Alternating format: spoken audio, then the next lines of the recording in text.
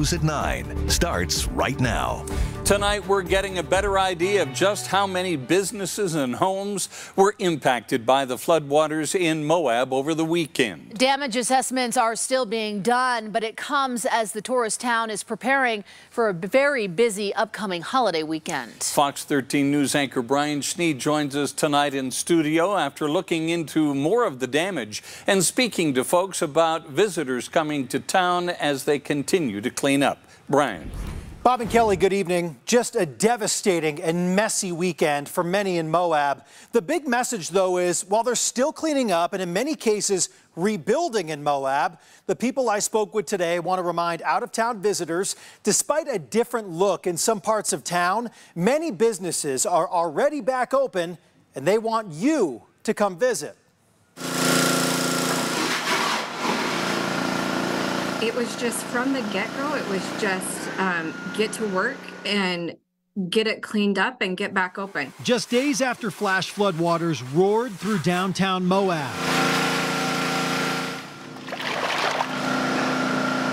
Some businesses have been able to reopen. Of course, there's some devastating loss for sure, but overall the attitude is just, we'll deal. Moab is a year-round tourism destination, and the economy relies on visitation. The flooding this weekend took place just days before another key tourism time period. We are gearing up for one of our, peak seasons, which is fall. September, Labor Day really kicks off a really good season for us in the fall. Damage assessments are well underway. There's a 15-day post-disaster period called the preliminary damage assessment, where numbers need to be turned into the state to see what will qualify for financial relief.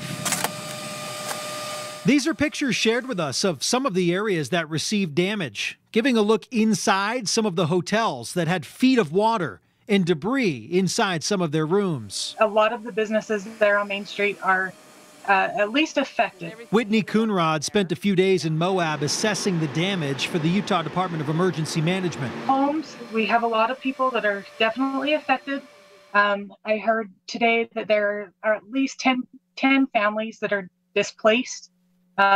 We have a couple homes that are being condemned. Coonrod, who has assessed a handful of disasters of this magnitude in her career, says that roughly 15 businesses suffered what's considered major damage, which is beyond basic cosmetic repair. Her biggest takeaway from the past few days is the resiliency in Moab. They really come together and take care of their own.